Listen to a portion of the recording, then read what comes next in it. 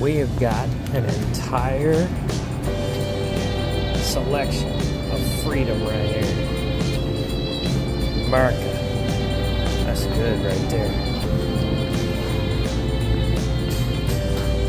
It's just at a Texas gas station too. Look at that one.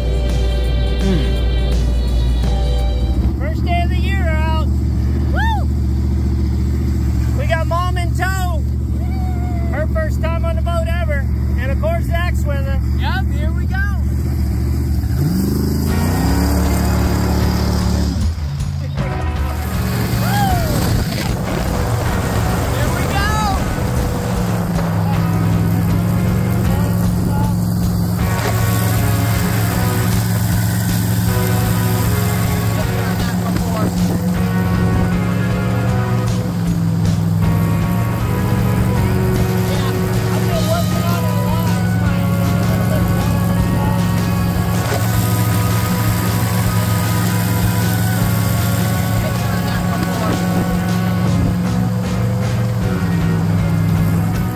Day on the water. Didn't get to spend a ton of time out.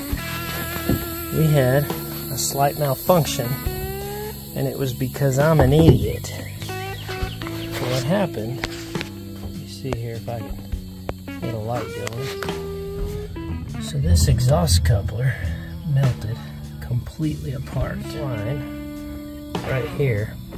That's the steam port that comes off the head on the LS. And it sprays water into the exhaust right through this hole. Right here. I've got it drilled in there, and I got heat wrap on this just because it keeps the hull cooler. There we go. Come on now. And the fitting I had on there, when I put this together, I just grabbed the fitting. I went through and grabbed the fitting, out of the box of stuff I have.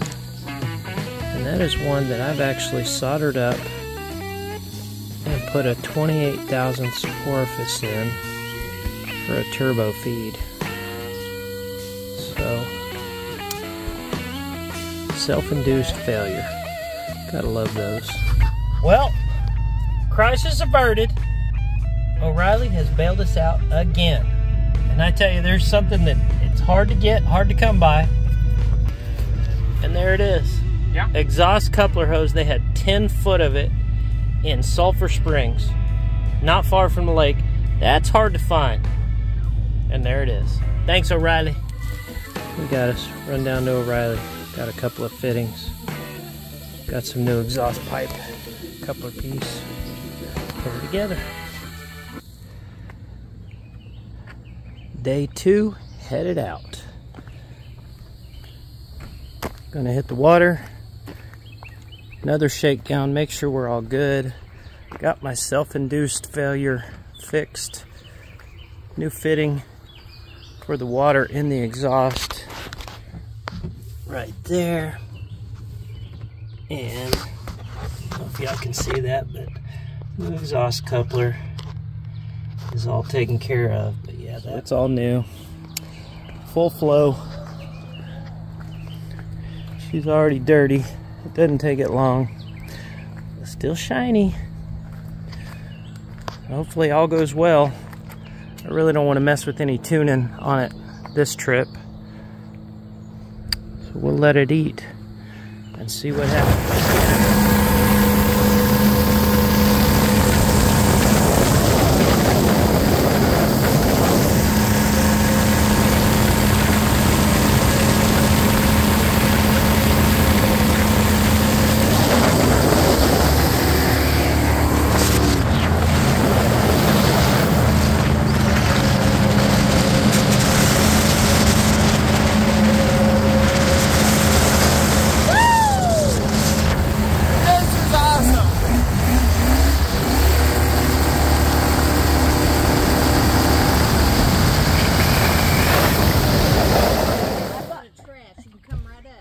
Mom?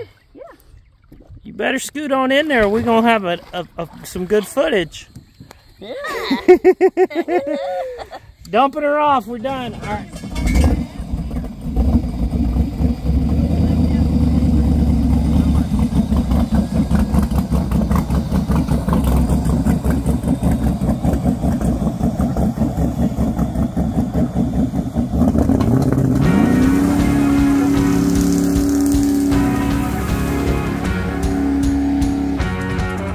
Phew.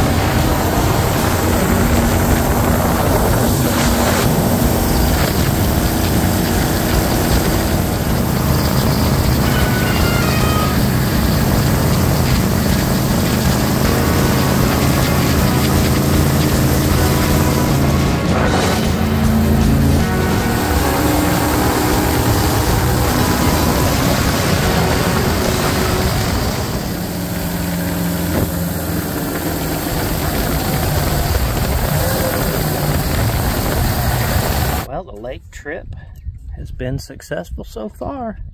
We've had a good time. We had that one issue, and it was, again, self-induced, my stupidity for not paying attention.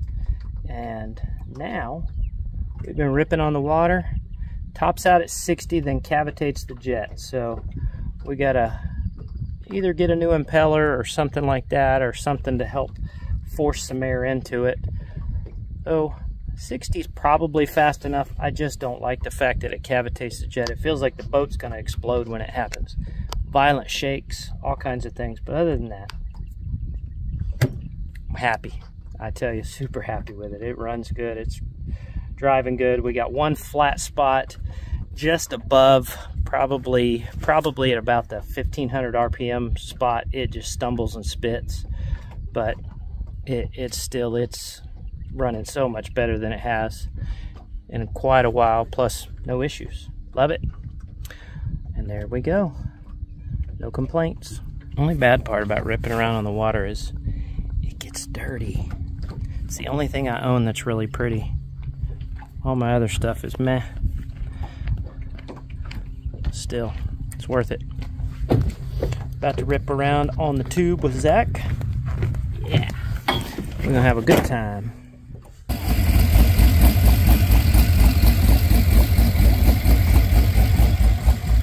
Mom in tow again. We about to have Zachy in serious tow. Yeah. Alright, so we're gonna see if we can get me flying on the tube again. We've done it before. We're gonna have a blast. Don't tell Mom. Exactly.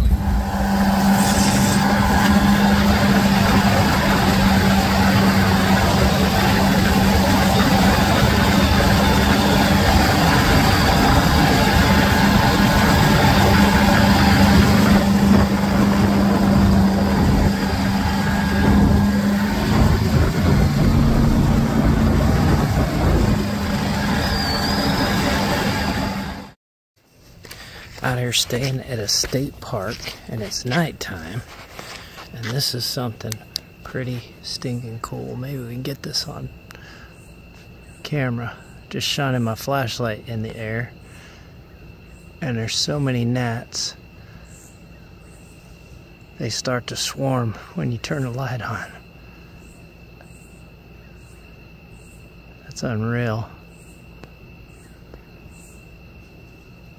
Leave your light off, or you get a mouthful.